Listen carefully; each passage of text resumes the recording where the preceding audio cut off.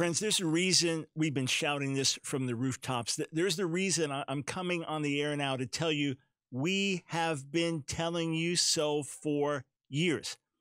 Look at the stanza from this poem that I wrote in 1993 called America, America.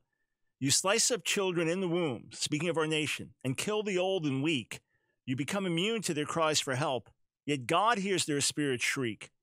Your cities are drenched with innocent blood while teens play with guns like toys and gays fight for their equal rights. We want to marry and we want your boys. Well, let's listen to the gay men's chorus sing about that. I want you to hear this with their own words. As we celebrate Pride and the progress we've made over these past years, there's still work to be done.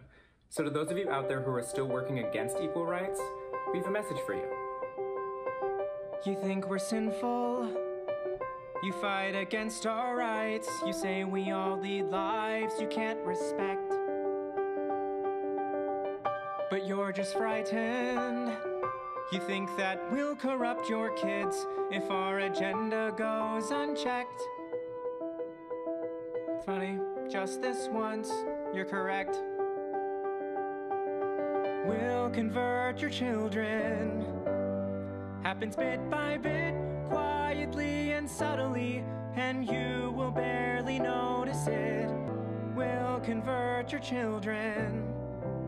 We'll make them tolerant and fair to hate. We're coming for them.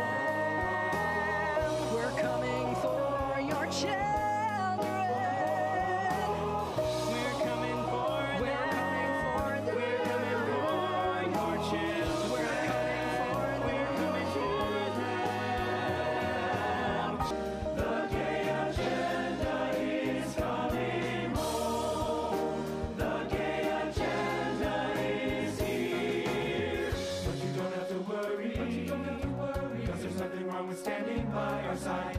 Get on board in a hurry. Because the world always needs a bit more pride. Look, it was just last month I posted an article about an inconvenient truth regarding LGBTQ plus activism. And I say it like that just so you know where the trajectory goes. It keeps going. This is what I wrote last month.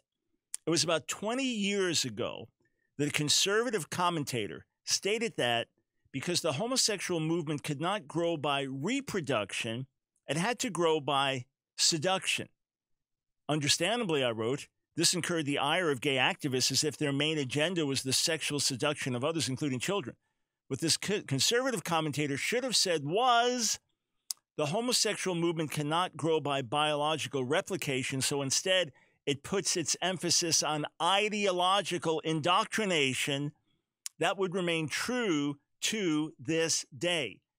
And that's what the gay men's chorus is saying. Yeah, we're going to indoctrinate your children. We're coming for your children. We're going to change their way of thinking. They say, oh, we'll make them tolerant and fair. But yeah, they're also saying we will make them wide open to homosexuality. We will make them wide open to the things that we believe should be normalized and accepted by all. Here, this is 10 years ago from my book, A Queer Thing Happened to America, from the chapter Boys Will Be Girls Will Be Boys. And it's about the indoctrination of children in our schools.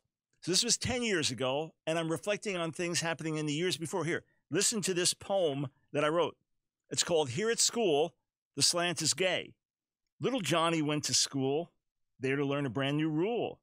No longer could the boys be boys or have their special trucks and toys. Only 6, so young and tender. It's time for him to unlearn gender and break the binding two-sex mold, that hurtful thinking that's so old. Parents at home can have their say, but here at school, the slant is gay. In other words, to make this clear, there's nothing wrong with being queer. Having 2 moms is mighty fine. To disagree is out of line. We'll deconstruct the family and smash religious bigotry. Keep the church out of the state by saying faith is really hate. Free speech can only go one way, since here at school, the slant is gay. So little ones, it's time to learn about famous queers, each one in turn. Lesbian greats, long neglected, well-known gays just now detected. Some perhaps were man-boy lovers. We'll keep that stuff under the covers. Glisten will fill in for Granny and help kids find their inner tranny. Those born in a body that's wrong will hear of sex change before long. Through the years, as Johnny grows, he will learn that anything goes. With Bill, who's trans, and Joe, who's bi, and Sue, who thinks that she's a guy. United in the day of silence, joining the Gay-Straight Alliance, a queer new system rules the day. Since here at school, the slant is gay. Do you think there's a reason that suddenly a much, much larger percentage of kids are identifying as bisexual than ever before, or as gay and lesbian than ever before? You think this just happened? One of our friends sent me a note the other day, a friend of our family. She saw the Gay Men's Chorus singing, and she said, look, when I was a little girl, the idea, girls like boys, no, boys have cooties. And she said girls would hold hands, they give back rubs. It was 100% non-sexual. She said, but if she had been hearing all this stuff back then, she'd be thinking, well, maybe I'm a lesbian, maybe I'm attracted to girls. And what this ultimately means is more sexual experimentation, more checking things out, more underage relationships. It's just going to happen. When you celebrate Harvey Milk as a gay icon, movies celebrating his life, and it's incredible. Look at what he did, pioneer, etc. We also know about the rest of his life. He started getting molested by gay men when he was, like 11 years old, going to the opera with his family. That he's getting sexually active, but as a young teenager with other men, this is the norm. When he's like 30-something, he's dating guys half his age. No, it's all just being fair and tolerant. It's more than that. It's introducing people to a lifestyle. It's introducing people to the idea that, hey, check it out. Maybe you're gay, maybe you're lesbian. You start having more sexual experiences, sexual encounters when you're younger. You start hanging with people that are older, that are into different things. And this commonly happens. It's been exposed in clubs, school-sponsored clubs with gay elders, so to say, teachers. And others. Kids have just been indoctrinated into the whole thing. Not just you might have same-sex attraction, but rather the whole package, everything that comes with it. This is what has happened. The whole package of just, hey, fool around with the same sex or try this out, or, hey, you might be gay. Why don't you find out? And then you begin to experiment, at least, well, maybe I'm bi and all of this. And who is it? Who is it that normally leads the way in sexually transmitted diseases? It's gay teenagers.